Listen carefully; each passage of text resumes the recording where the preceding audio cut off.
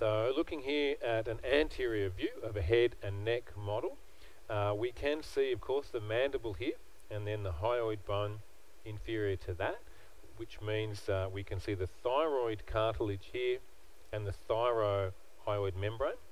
Then inferior to the larynx, we can see here the thyroid gland, and then some C-shaped cartilages of the trachea there. And let's just zoom in a bit so we can see some structures in the neck here a bit more clearly. Now here we can see, if we turn the model just slightly to have a more lateral point of view, we have thyrohyoid muscle, omohyoid, sternohyoid, and then sternothyroid. So TOSS or TOS as we move from lateral to medial. So they're very clear on this model. Just lateral to them we have the common carotid artery, and you can just see it splitting before they disappear into an external carotid artery and an internal carotid artery there. And then of course we have the large sternocleidomastoid here with part of the external jugular vein on its lateral surface. Oh, and look what we can see here. Down here we have the inferior belly of the omohyoid muscle. So that's this one here, omohyoid, travelling from the hyoid bone to the scapula. Now we can also see on this model, here we have a part of the brachial plexus here. So that means we're looking here at the anterior scalene, the middle scalene, and the posterior scalene. And you can see here too, we have a subclavian artery.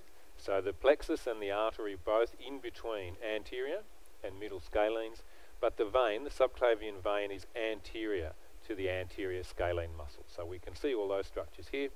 And we can even see, if we're careful, here's the first rib, here's the lateral border of the first rib, so we can even see a bit of the axillary vein and axillary artery. That's where the name is going to change from subclavian to axillary. So that's pretty cool as well.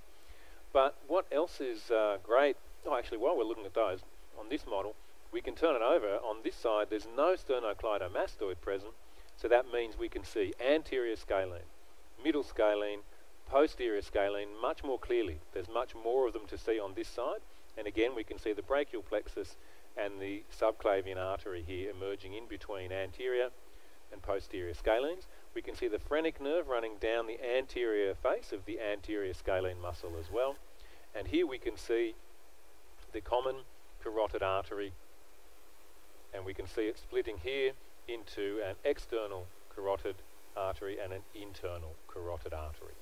So that's pretty cool. We can see quite a few structures there. But the fun doesn't end there, because on this model, if we turn it up to look from an inferior point of view, here we can see the digastric muscle. Now this is the anterior belly. It's attaching into the mandible here. And so here we can see digastric. Now the fibres are running anterior to posterior. Now it goes through a little sling that's attached to the side of the hyoid bone here. And then here is the posterior belly. Now notice there are two muscles there. It's going to be the more inferior and posterior one of them. So that's the digastric there and there. Now the other one that's just next to it there, you can see it's quite slender up here, and that's attaching to the styloid process. So that one there is the stylohyoid muscle. It's quite slender, just superior to the digastric, the posterior belly of the digastric there. Now, deep to the anterior belly of the digastric, with fibres that are running medial to lateral, is the mylohyoid. So we can see it both sides of the digastric there, deep to it, but it's quite visible, fibres running in the opposite direction. So mylohyoid there. Now then, deep to the mylohyoid, which we can see on this side of the model, deep to the mylohyoid is the geniohyoid. And again, mandible to hyoid bone, fibres running anterior to posterior, similar to the digastric, but it's at a deeper level. So it's nice to be able to see all three of them here. So we've got mylohyoid, digastric, mylohyoid, geniohyoid there. Now also on this side of the model, I forgot to mention when we were looking at it before, on this side of the model, the omohyoid and thyrohyoid have been taken off here, And what we've got, sorry, and the sternohyoid. And what we've got here, I said thyrohyoid, didn't I? Sorry, mistake.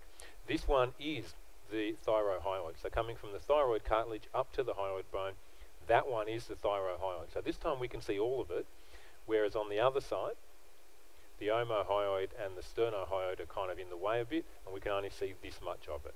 So that's the entire thyrohyoid there. Sorry about that.